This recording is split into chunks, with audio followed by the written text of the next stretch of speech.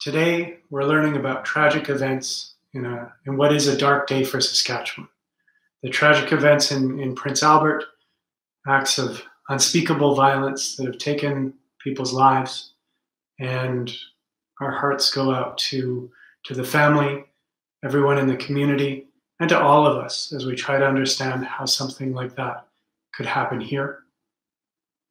And we're also learning about the first deaths of COVID-19 here in Saskatchewan, and coming to grips with the fact that that's going to be part of our reality going forward, that more people will lose their lives. These are hard things to deal with. And at the same time, we're dealing with so much disruption in our lives. We're watching what's going on around the world, what's happening in the States. It's a scary time. And it's a time where we're separate from each other when we usually would be reaching out. And it can be really stressful and really hard. So I want to ask you to do something. And that's to think of someone in your life who's under extra stress right now. I think that's going to be hard to do. We're all feeling it.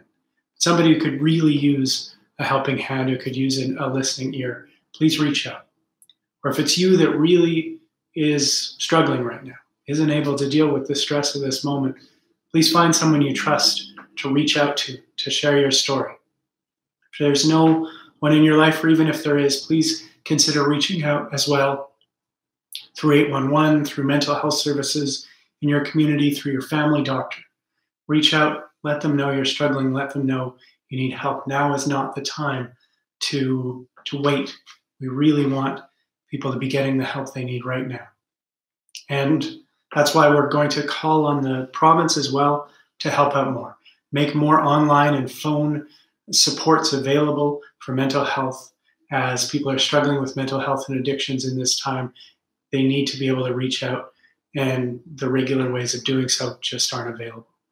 We're also calling on the government to increase the testing for COVID-19 and the tracing of contacts in order for us to be able to make the most of the physical distancing sacrifices we've had to make and really get this infection, this virus, under control.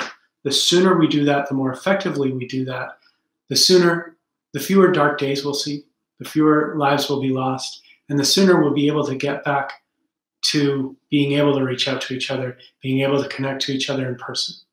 So once again, if you're struggling, or if someone is in your life, please reach out and connect, and reach out to the supports you need.